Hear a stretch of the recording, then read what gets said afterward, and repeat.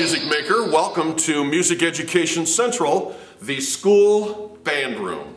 We are here today to help you when the time comes to make that buying decision for a musical instrument as opposed to renting. Renting is basically risk-free, buying is not. So we would like to suggest that you look for the following three components when making that buying decision. Actually make that 3 plus 1. So if you're looking for a little direction, come with us.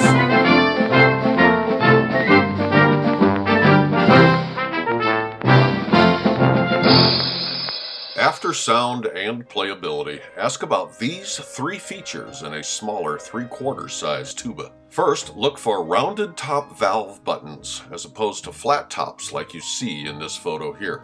A rounded or convex shaped valve button is a comfort feature, making it easier for younger fingers to access while playing, and making it easier for smaller hands to stay on board while operating the valve. The second thing to look for is ergonomics designed for learning. One example is in the placement of the valves. A tuba designed for young entry-level students will often have the valves in a vertical or top action position like in this photo here. But for advancing players, we recommend front action valves that can help bridge the learning gap between an entry-level instrument and a much more expensive professional tuba.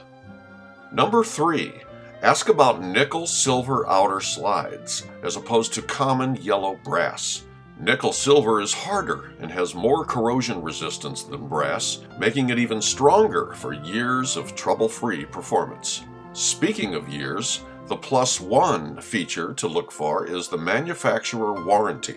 Don't settle for 1 year. Don't settle for 3 years or even 5 years. Insist on 6 years, the industry's longest warranty time. So that's the big 3 plus 1 to look for when purchasing a 3/4 size tuba. Rounded top valve buttons, ergonomics designed for learning, nickel-silver outer slides, 6-year warranty.